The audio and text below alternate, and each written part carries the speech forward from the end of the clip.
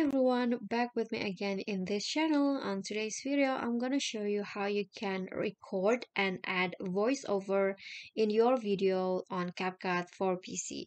So here I've already on the CapCut PC and I've already import a video, and let's say that I want to add my own voice into this video. So what you guys can do is, you see there is a microphone an icon in this, and here is the icon or the button to record your voice. So if you want to add your the voiceover, just click on this, and here a pop up like this will appear, and then you can also use this to avoid echo from the speaker, and you can also check this box, the mute project, to mute sounds in all clips. And but if you want not, just leave it like this, and then after that, to record, just click on the red button here,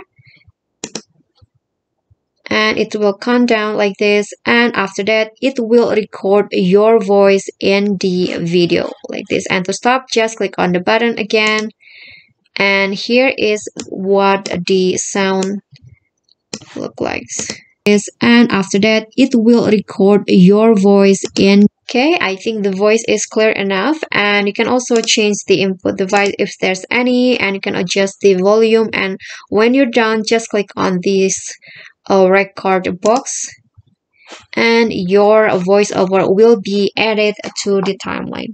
Okay guys, so that's all from me. Thank you guys so much for watching. If you got any question, feel free to drop them in a comment, and if you think this video is helpful, don't forget to like, comment, and also subscribe to our channel, and don't forget to click on thanks. I'll see you all in the next videos. Bye.